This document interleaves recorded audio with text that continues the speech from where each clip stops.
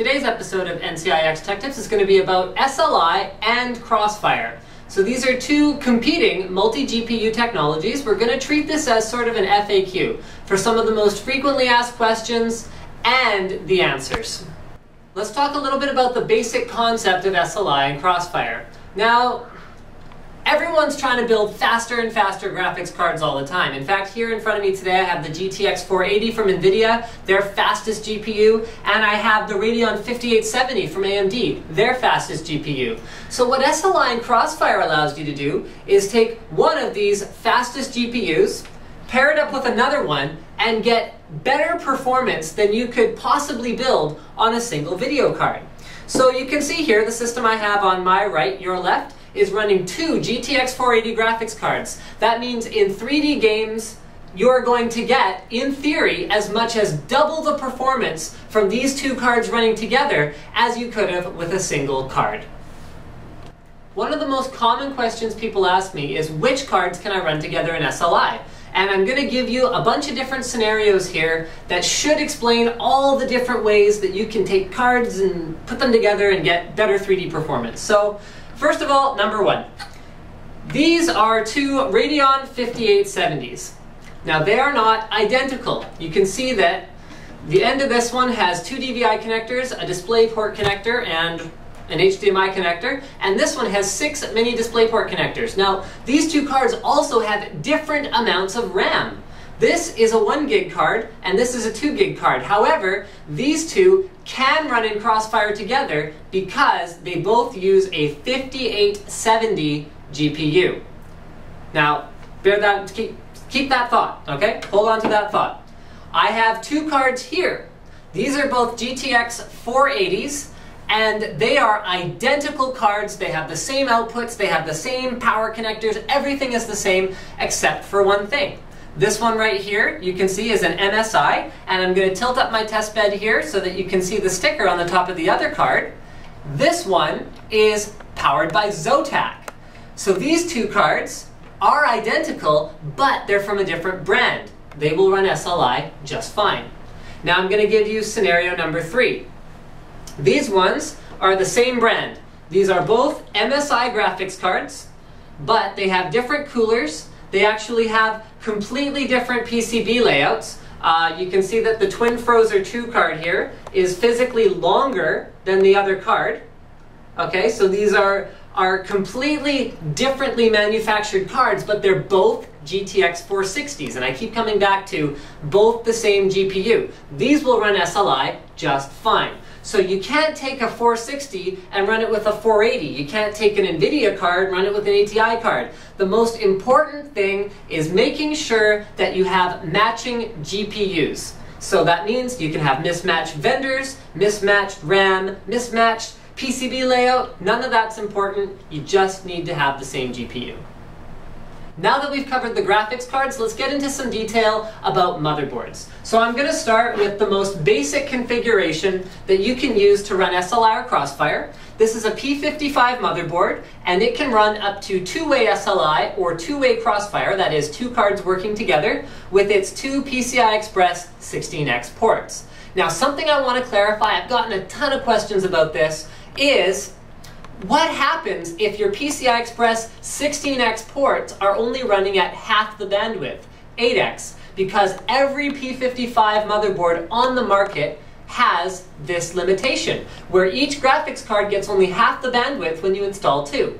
Now, the reality of it is, there is no performance difference except in highly synthetic benchmarks, and even then it's very small. So if you are running 2-way Crossfire or 2-way SLI, a P55 board is a great choice. Now, the other board I have with me here today is a Big Bang X Power. This is from MSI. That's actually the one that I have my test platform running on here. I'm going to turn this to the side, and I want you to take note of how many PCI Express slots there are on this motherboard. You can't really see it very clearly, but I'll explain. There are actually 6. So because each of these cards is dual slot, that means that if I moved over this card 1, I could actually install yet one more card. So this one supports 3-way SLI or three-way Crossfire. So that is 3 cards working together to produce the same 3D image.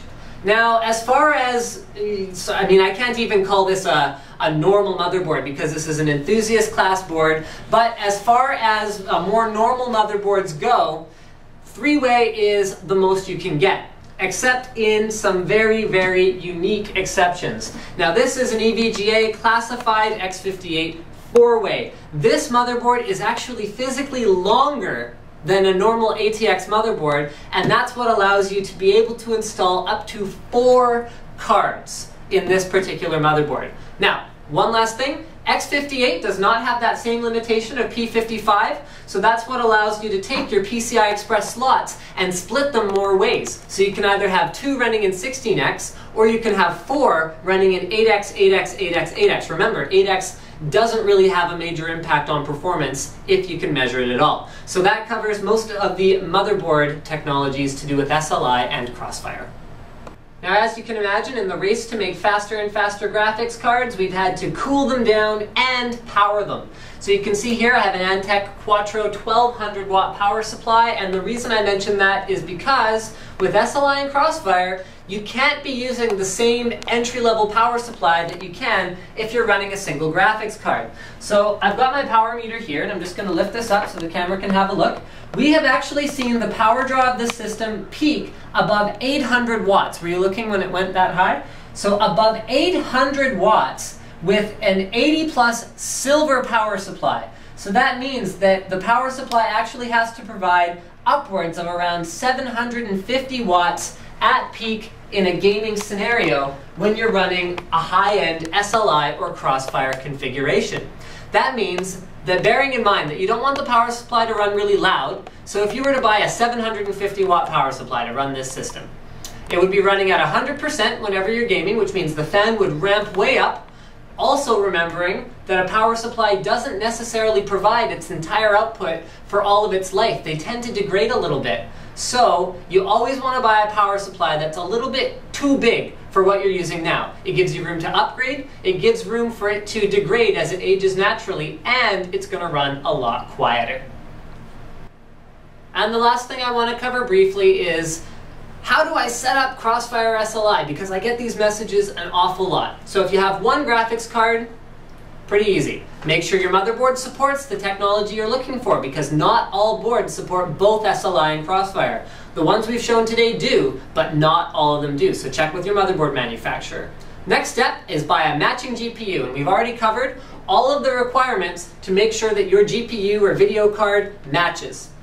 Last but not least, you're going to need an SLI or a Crossfire bridge. So I'm just going to show you. Oh, I dropped my keyboard on my foot. That hurt? That's okay. I'm good.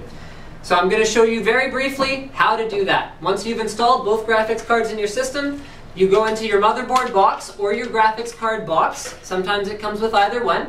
You find the SLI bridge, or in this case, Crossfire bridge, and then you install it, one bridge onto each card. Okay? Now the cards may have 2 connectors. You can see that these cards actually have 2 Crossfire connectors, but that is for 3-way configurations. So when you're running a 2-way configuration, you only need 1 bridge. Alright, and last but not least, you will need to go into your NVIDIA or ATI driver, and with both of them it's really simple because we have an NVIDIA system running right now. I'm going to show it to you on NVIDIA.